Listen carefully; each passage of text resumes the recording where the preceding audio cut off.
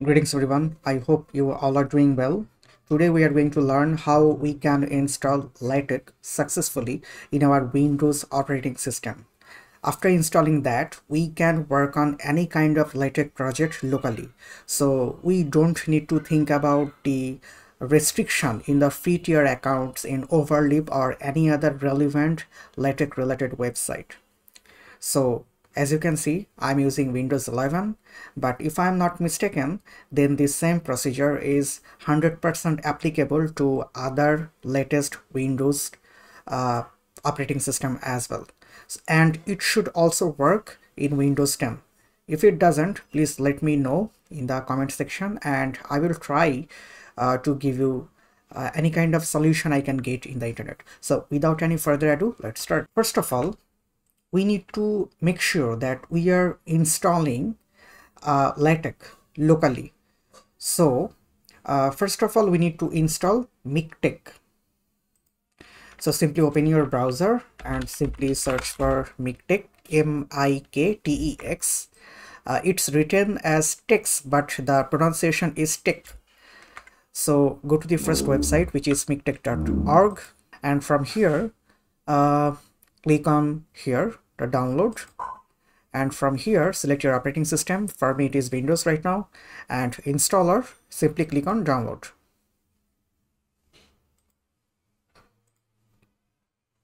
Give it some time so that it can finish the downloading successfully. All right, we have downloaded the executable file and I can simply open it. You can simply double click on the executable file and it should give you this kind of installation wizard. All right, so simply accept the MikTeX copying conditions and click next and keep it as it is. Install MikTeX only for me. This is my personal workstation and therefore I am the only user here, so this is completely fine for me. But if you are someone having multiple users in your computer and you want all users to be able to use this thing, so you can select the second one. Click next, keep it what it is right now, next, and yeah, it is by default good. Next, start, and simply wait for a couple of minutes so that it finishes all of the installation process. It shouldn't take more than, let's say, 2 or 1 minute or so, and then click next. Check for updates now. Yeah, I usually keep it as it is because after installing it we need to make sure that we are updating some essential packages, so it is pretty helpful for me, I suppose, and you can follow me as well. So I'm simply keeping this tick box here and click next. No, I don't need anything right now, so I'm simply unchecking this box and close. Now I am in my dual screen right now, so I can't show you the extended taskbar position here, but if you click there you will see something like MikTeX console. If you simply open that, you see that this is the console and it's saying me that it needs 118 packages to be updated. So I can simply click update now and it would start all of the updating process. It might take longer depending on how many packages it needs to update right now and how good internet speed you are getting right now. So let's wait for a couple of minutes and let it do its thing. All right, let it continue the installation process. If you're wondering what kind of wallpaper I have right now, I love what we call it, wallpaper engine. Yeah, I have bought this wallpaper engine from Steam and I like to keep different favorite games wallpaper or something like that in that background, and that's what you are seeing right now. All right, so MikTeX console needs to be closed. Simply click OK and you can open it again. This is the console right now. Updates, I don't have any pending update anymore. All right, so it is currently done.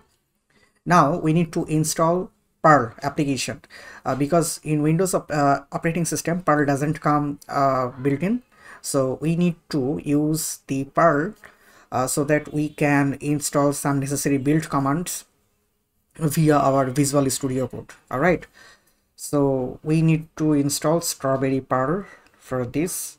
So you can simply search for strawberry pearl. This is the one, strawberry pearl for Windows. Simply click here, and yeah, this is the one, the latest MSI version. Okay, so simply click here and start the download. All right, the download has been finished, so I can simply double click it to open the installation wizard. Simply click next. I accept the terms in the license agreement. Yes, I do. Next. Click next and install. The download has been finished. I can simply untick ticks and click on finish. Now I need to add the binary path of strawberry pearl into my Windows operating system's environment variables path. So I need to go to the C drive where I have installed it, and here the default installation is here, strawberry. Simply go there and go into this pearl and go into this binary folder. Simply copy this path and then simply search for env. It will show you the edit the system environment variables. Click here, click environment variables, click this path and click edit, click new and simply paste it. Click OK, OK, OK, done. So as we like to work on our LaTeX from Visual Studio Code, we need to install some extensions. So simply open the Visual Studio Code and go to this extensions section and simply search for LaTeX workshop. Make sure that you have installed this. And the last one I want to install is rewrap. So simply search for rewrap and install this. So here I have kept one recent LaTeX project of mine. So I'm simply showing you how I am compiling this and working on here. So this is the main LaTeX file. So let's say this is a long file. Sorry. So let's say in line number 982, this is a very long line and it might take me forever to reach in a specific segment of this line, because this line is so much bigger, so I need to scroll here a lot. So instead of doing this, what I can do, I can simply select it and I can simply use rewrap extension, the same extension that I have installed just now, and the shortcut is Alt and Q. You see, it has rewrapped this entire long sentence like this, so it's beneficial for me to check, write and to do other stuff. All right, so whenever you are working with LaTeX, it normally starts building on its own, and during this process it will give you this prompt window to seek your permission whether they want to install, whether they can install the necessary packages or not. So what I like to do, I simply untick this box, always show this dialog, and click install, because I want it to install everything it might feel necessity for this project. Because what I see normally whenever I'm building a new stuff, a new LaTeX project, it prompts me more than 100 or 200 times just to install 100 or 200 or more than that amount of numbers for installing different packages. So it's very much trivial or difficult for me to accept all of the prompt windows. So I simply untick this box and click install, and whenever I'm building something, it will install all of them in the background.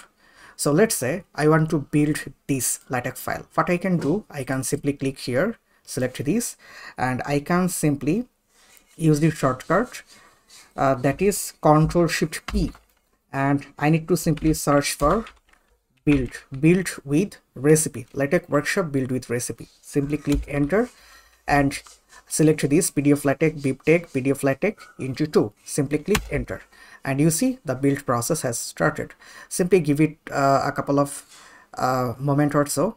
Based on how much content you have in that LaTeX file, it will build everything. Simply give it some time. Keep in mind, whenever you are building a project for the first time, it might take a lot of time because it needs to download a lot of packages. All right, but after then it shouldn't take more than a couple of seconds or minutes based on the content size. All right, you see tick mark has appeared here and says recipe succeeded. So it has successfully built this entire LaTeX file, and the output is given here.